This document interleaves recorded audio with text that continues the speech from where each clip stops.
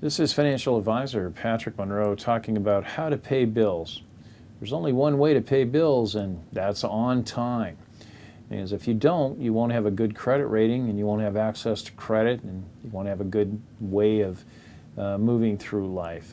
The best way to pay your bills if you're in the manual system is, as the bills come in, take a look at the due dates and then make sure that they're back posted for at least 7 days ahead of that date, to allow for the efficient mailing of the bill to be received by the creditor ahead of time. This way you will avoid late fees and charges on your bills. If you're paying your bills electronically, it's a little possible to move your paying closer to the actual date of payment.